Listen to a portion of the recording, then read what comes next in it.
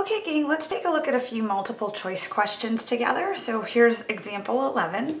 It says rejecting a true alternate hypothesis. All right, so we're going to reject a true alternate. It says is a type 1 error has the probability of 1 minus beta of occurring, is a type 2 error is a correct decision. So first of all, we would never actually say we're going to reject a true alternate. I get that that's how this question is set up, but we always say we're going to reject H naught or fail to reject H naught. So you would never actually hear a statistician say, I'm going to reject a true alternate. But okay, that's the setup of this question. Well, if you're rejecting something that's true, I want to say for sure it is not a correct decision. So there's no way D is going to be our answer. But let's think about what we've got here. We've got H naught and we've got HA. So I touched on that, we would say reject H naught or fail to reject H naught, but let's pretend we're not statisticians for just a moment, and then we'll go back to being statisticians. One of these two sentences is true, like either the null is true or the alternate's true. And we're trying to figure out which one is true, given, again, that we're always just assuming the null is true. Okay, well with that, if the alternate is really the true sentence, if this is the true sentence, and I mistakenly rejected it, meaning I actually failed to reject H naught, all right, so I thought the first equation was true, we are making an error of some sort.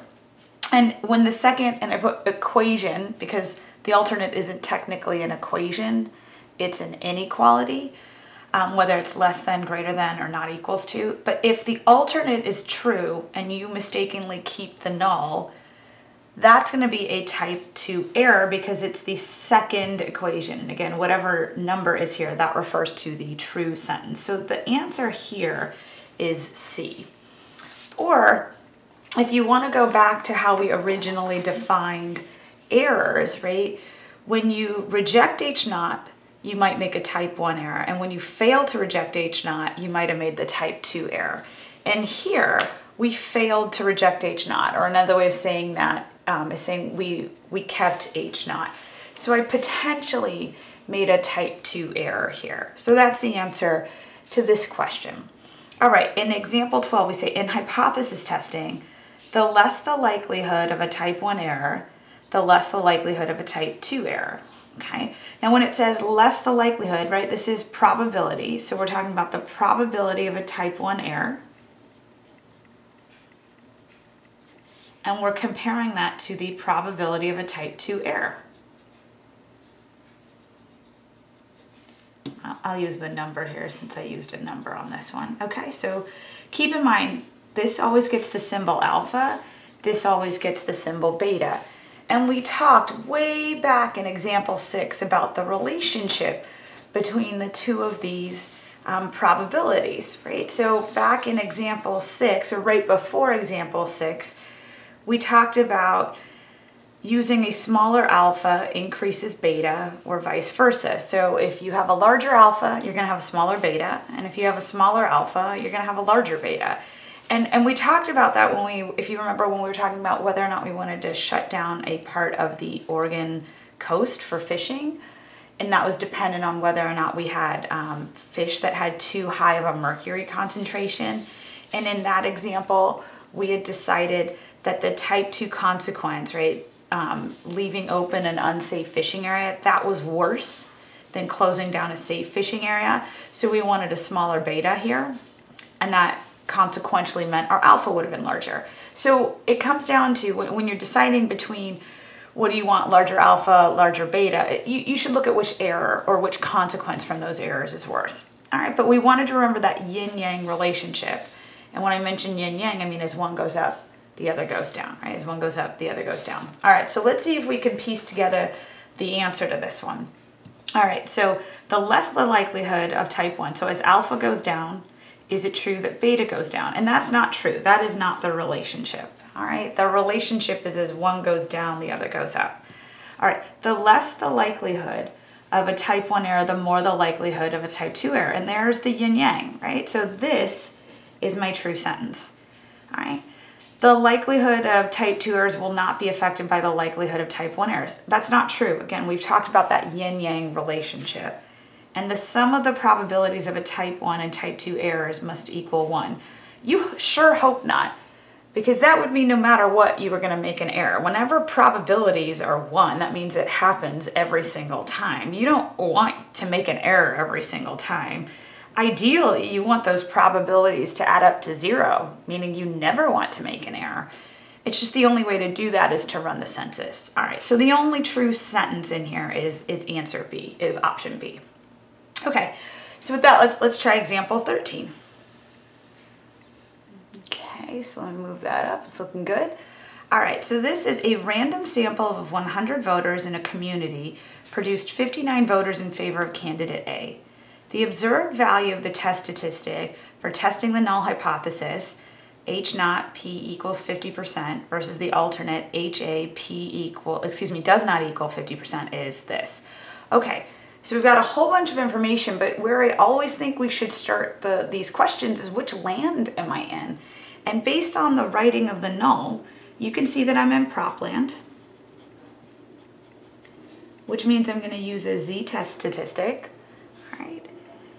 And I have one sample, all right? They only ran this once. It didn't say I took a random sample of 100 voters on one day, and then on another day I took a different random sample. This is just one sample. And everything in chapters 8 and 9 is one sample. In chapter 10, we'll bump up to 2. And then in chapters 11 and 13, we're gonna bump up to 3 or more. All right, but ultimately this says, what's the value of the test statistic? Well, if we're talking about a test statistic, we're talking about that number that pops up in part 9 of your write-up. And here's our formula for the test statistic, right? Our z-score is always p prime minus the null proportion in relation to the standard error, right? Value minus mean over standard deviation. So I'm going to write this down, all right, keeping in mind that p sub 0 is our null proportion. And then let's calculate that number, okay? So here we go. I know for this problem, since they're asking me for the test statistic, z is going to equal p minus p prime. Oops, I wrote that backwards. Give me a moment to find my eraser. There we go. It's actually p prime minus p. So I got p prime minus p over a standard error. So we got p 1 minus p over n. Okay. So let's see if we can figure out what numbers I'm going to plug in here. So p prime is always your statistic, meaning it comes from sample data. So if we look here, we did have 2 proportions. You can see 50% here is the null proportion, but then there's our sample proportion of 59 out of 100. So let me just write that here. I know p prime is 59 out of 100. And you could use your calculators to get this number, but I think we'll agree for the most part it's 0.59. Okay, so this is going to be 0.59 minus my null proportion, which is 50%. And I'm going to put that in ratio to the standard error that I would have gotten from the sampling distribution for the sample proportion. So we got 50%, 1 minus 50%, and what was our sample size? N was 100. So if I can crunch this number on my calculator, that's going to be my answer.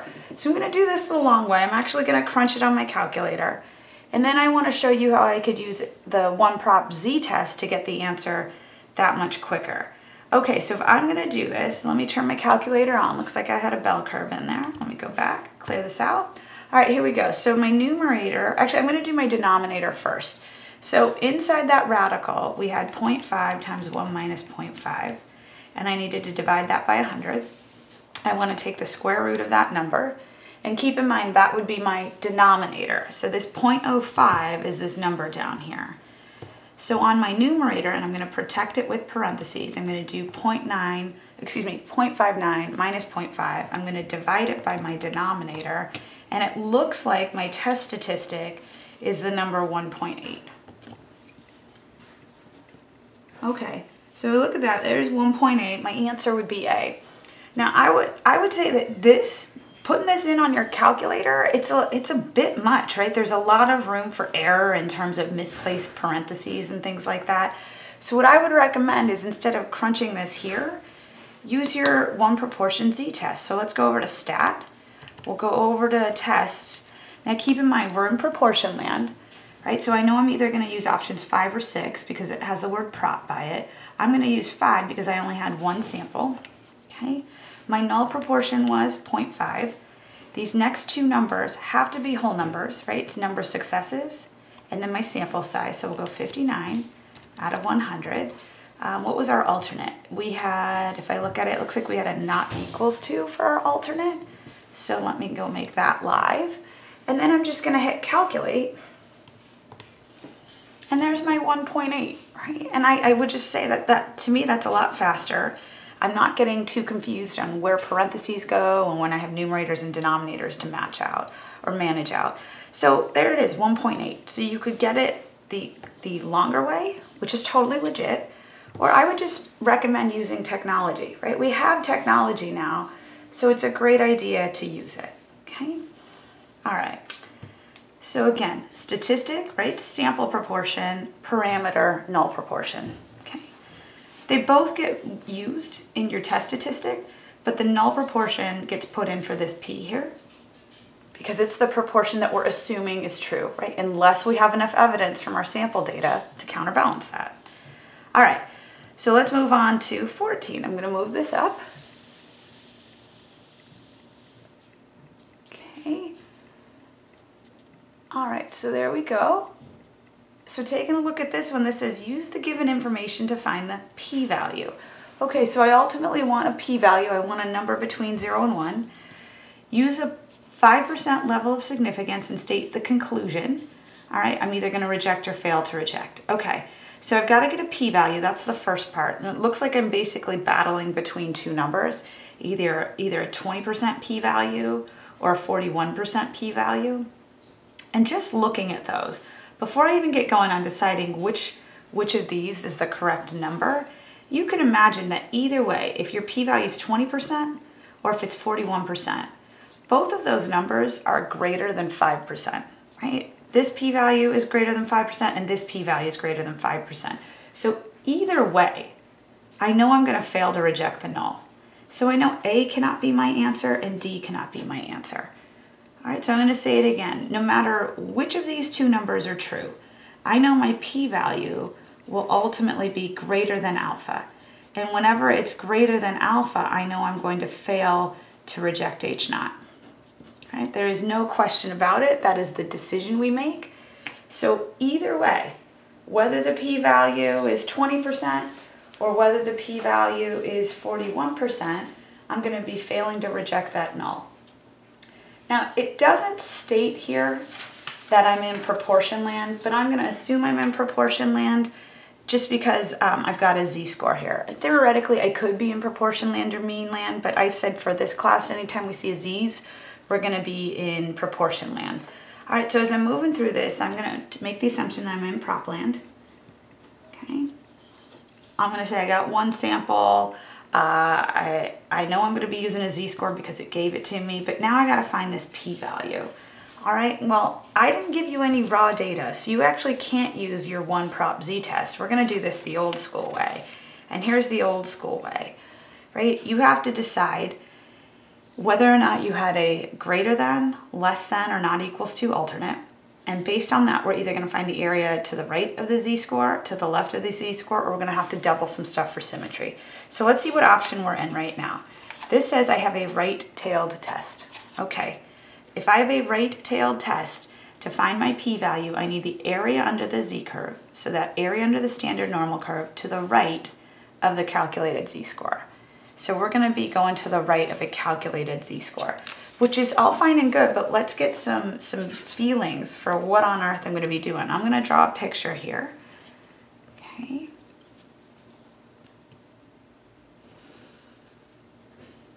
All right, here would be my bell curve, something like this. Okay, this would be my z-curve. I know 0 is under the peak, and we spent a good chunk of time drawing out standard deviations in chapter 6, right? 1, 2, 3, and then -1, -2, -3. So imagine your z-score is somewhere around here, right? Around 0.83, so pretty close to 1. And I have a right-tailed test, so I'm going to shade the area to the right of this z-score.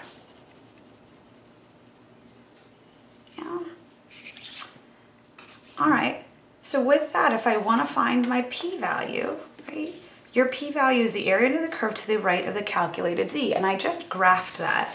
And looking at my graph, I feel like this number is going to be closer to 20% rather than 40%. 40% I'd need to go closer to 0, because 0 is the 50th percentile. So I have a feeling my answer is going to be C when I get done, but I'm still going to check it. I don't want to say I know for sure. Anytime we want a probability, that's area under a curve. So I want the probability that z is greater than 0.83. All right, we know we can use normal CDF to get that area under the curve, so we'll go normal CDF. I'm going to go low. Oops, that's not the best looking 0, but low, high, mean, standard deviation. My low here is 0.83. Right? My high on the z-axis is infinity, which we're going to write in as 1e99. My mean is 0, and my standard deviation is 1 because we are on the standard normal curve. So let's see what we got here. We're going to go normal CDF, 0.83 to infinity, 0, 1, and which number are we coming out with? So it looks like it's 0.0233. Okay, so my p-value is 0.2033, which matches exactly with answer C, right? Because again, my p-value would be greater than alpha, and I would fail to reject the null. So after we found our p-value, right, the area to the right of the calculated z-score, I made my decision, my p-value is greater than alpha, failed to reject H naught. And that lines up with answer C. Okay. All right, so moving right along, let's get to 15 here. Okay, so we got, oops, let me get that a little bit more straightened out, like so. Okay, so in an effort to curb certain diseases, especially acquired immune deficiency syndrome, AIDS, San Francisco has a program whereby drug users can exchange needles for fresh ones. As reported, 35% of 5,644 IV drug users in San Francisco admitted to sharing needles. Is this sufficient evidence to say that the rate of sharing needles has dropped from the pre-needle exchange rate of 66%? Okay, so let's take a look. First of all, what land am I in? I'm in proportion land. All right, I know I'm going to be running a z-test, and I only have the one sample. All right, my categorical variable here, what am I asking all of these 5,644 IV drug users? I'm saying, hey, do you exchange needles or not? And their answer is going to be yes or no, right? So that's a categorical variable that I'm converting into a relative frequency or proportion. And I can see two proportions are here. Right? I have to decide which one is the statistic and which one is the parameter. And I always think the easier one to spot is the statistic. It says it right here. This 35% comes from our sample. So here I have my statistic. And here I have my parameter, right? The status quo, what's always been the rule as we're going through this problem. So my null is going to be P equals 66%.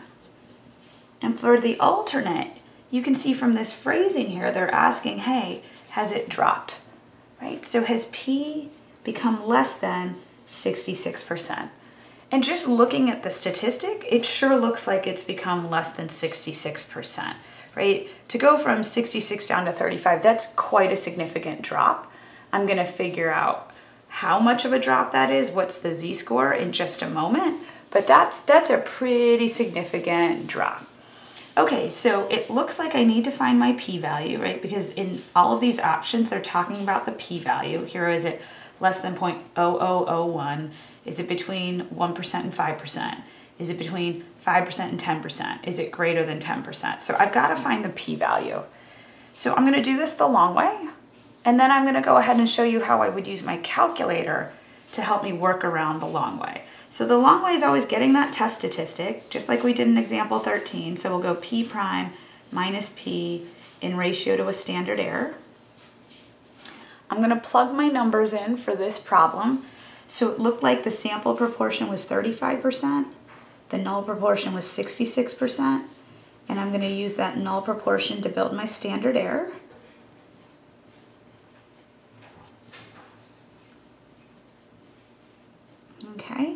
where, like I said, the cumbersome part comes in crunching this number on your calculator. So I'm going to try and crunch this over here just so you can see mostly what I'm doing. So let me clear all of this out. I'm going to do my denominator first. I've got to do 1.66 times its complement divided by 5644. I've got to take the square root of that number. All right, and then in the numerator, I have 0.35 minus 0.66 divided by that answer. Whew, look at that. A z-score of negative 49.16. So I want you to just think about this for a moment. What this is trying to tell us is this test statistic, this z-score, is 49 standard deviations below the mean. That if the null is true, our test statistic, we are 49 deviations below average. Right? This is impossible. Nobody's ever 49 deviations below average. I can already tell I'm going to reject the null, and I'm going to super reject the null. I mean, imagine if I tried to graph this, right? If I was to go back here just to scooch up a little bit and try and find a z-score of negative 49, right? It's like way over here. There's no way that I'm going to fail to reject the null here. I'm going to super reject it. But let's go figure out what that p-value is, because I need to decide which of these intervals it falls in. Okay, so for this p-value, it looks like I have a less than alternate. So I'm going to find the p-value here by saying what's the probability that z is less than negative 49.16. So to do that, I'm going to go normal CDF. Right? We're going to go low, which is negative infinity, high, mean, standard deviation. So let's see what number we're coming up with here. So normal CDF, low, high, oops, I think I forgot a decimal point, mean and standard deviation. Yeah, I'm looking at 0, right? But there is no way that if the null was true, we would get sample data like this just by chance. So when I go to answer this question, my p-value, where is it? Is it below 0.001? Is it between 1% and 5%? 5% and 10%? Is it larger than 10%? This thing is 0. We're definitely below 0.001, right? There is no evidence, or I should say there's strong evidence, I'm going to phrase it the other way, strong evidence that the needle sharing rate has dropped from the prenatal exchange rate. Now, this is all fine and good, right? It takes me a little while to do it, but I can do it. I would say it might be a little bit faster to use your calculator, but I want to talk about common errors I see in this type of problem when students try to use their calculators. So let me show you what I'm talking about here. If we hit stat, go over to test and hit option 5, I get this all the time. Okay, so students will say, all right, Miss A, null proportion 66%. My sample proportion was 35%. I talked to 5,944 users, our IV drug users, and I have a less than alternate, okay? So I've mentioned this a couple times. I've said previously that these two numbers have to be whole numbers, and I want you to just take note. I did not put a frequency count here. I put a relative frequency count. You put the statistic, or I should say, well, it is a statistic, but you put the sample proportion. Watch what happens, right? Your calculator freaks out. It says, hey, you have a domain error, okay? So let's go back and figure out what we needed to do. I don't want 35% here. I want to know out of those 5,900, oh, excuse me, oh, I wrote 5944. This should have been 5644, excuse me. But either way, let me run it again. You still would have gotten an error, okay? So what I need to do here is out of those 5,644 IV drug users, how many were successes?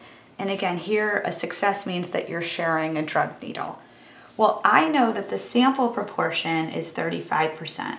And if you remember all the way back from chapter 1, if we wanted to get to relative frequency, right, this was equal to your frequency count divided by your sample size. Right? That's how we always went from frequency to relative frequency. We took our frequency count divided by sample size and got a proportion. So if you go from frequency to relative frequency by dividing by sample size, you can go backwards from relative frequency to frequency if you multiply by sample size. So what I'm going to do here is I'm just going to say, hey, I would like 35%. on my 5,644 IV drug users? How many, again, successes did I have in my sample? And your calculator will say, hey, you had 1,975.4 folks exchanging needles out of your sample of 5,644. So let me just rate this here, that if I wanted to get the actual frequency count, I would do 5,644 times 35%, and I would get 1975.4. And again, some students will be like, all right, I'm there. And you hit calculate, and you get another domain error. And you're like, what's going on? What goes back to what I originally said. These two numbers have to be whole numbers. So when they gave you this statistic of 35%, it was some kind of rounded number. So if I take a look at the closest whole number to 1975.4, that would be 1975. If I divided that by 5,644, you can see why they're reporting 35%, right? You would have rounded that decimal to 35%. So we're going to ignore, we're going to truncate the 0.4 here. All right, oops, wrong. Let me go down to a prop test. So let me just take this to 1975, and now I'm not going to have a domain error. And there it is. There's my test statistic, right? Step 10. Here's step 11. I see my p-value. So I could have gotten to answer A without doing any of this stuff, but you do want to be careful that you take this to a whole number. All right, so frequency counts to what we actually observe, and it needs to be a whole number. Okay? All right, so let's try a few more multiple choice questions, and then we'll almost be done with this chapter. Bye.